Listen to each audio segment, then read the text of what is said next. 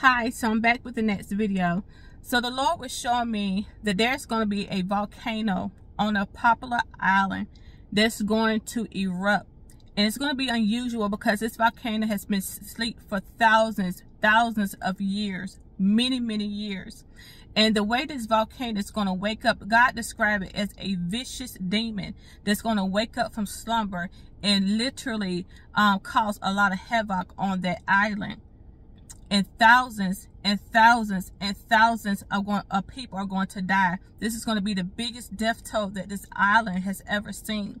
And the media is going to cover it and say they have never seen anything like this. They have never known this volcano to struck like this. They never known this volcano to erupt like this. They never know the death toll to be so great because of volcano. And the island that the Lord had showed me was Hawaii.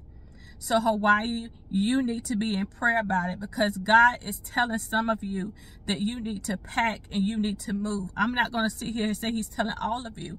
I'm not going to tell that lie. But God is telling some of you, his children, his sons, his daughters, that you need to move off that island. And when you need to do that, you need to seek God on when to move off of that island. Because this is sure as the Lord is speaking, it's going to come to pass. It's not for you to panic. It's for you to seek God because God wants to bring his children to safety. If you're being ignorant, just going to sit there and pray about it and not do anything, then you're going to perish with some of the people, most of the people there. Yes, you are. You need to pray on this and ask God what it is that he wants you to do. Where is it that he wants you to flee, okay? I love you with the love of Christ, and please take heed to the word of God.